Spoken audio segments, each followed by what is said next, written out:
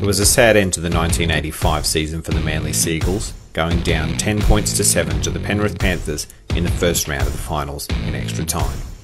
But it didn't start off sad, particularly not for everyone's favourite red-headed son, Paul Fatty Vautin, who captained the side for the first time, taking over from Alan Thompson and holding on to the captaincy right through to 87, beating the Canberra Raiders in the grand final.